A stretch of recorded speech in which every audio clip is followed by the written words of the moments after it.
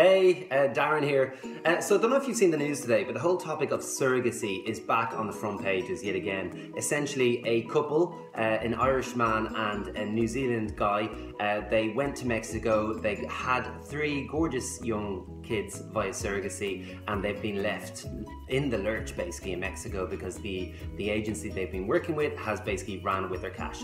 That's an issue in itself, but it actually got me thinking about the issue much closer to home, is that the whole idea of couples using surrogacy to have children, to have families. Now, this was a topic that I explored in depth for a documentary a couple of years ago called Gay Daddy. If you've not seen it, you can Google it, you'll find it online.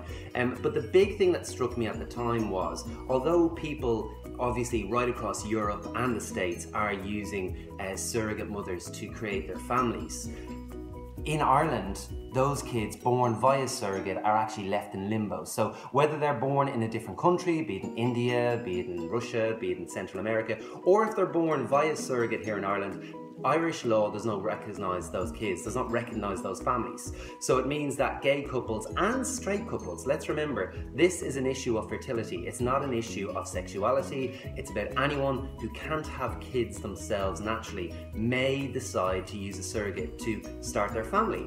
It's all about love, it's all about giving children an opportunity to flourish, and that's a really important thing. But in the Irish framework, in the Irish legal situation, we have no, those kids have no rights. Those families are not protected. And I think it's really interesting, given that, you know, we've just celebrated 100 years of this state. It's the 1916 centenary.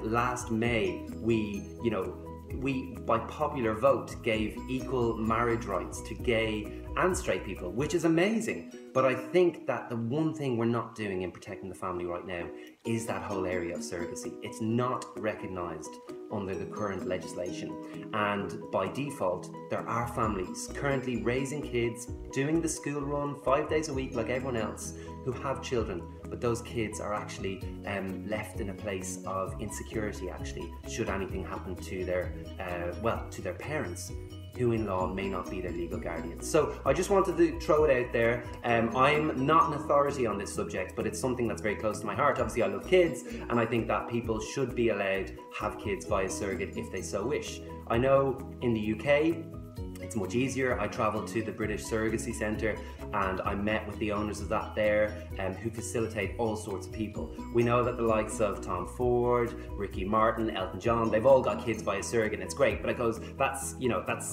celebrity lifestyle in a way. I guess it's unattainable for most people.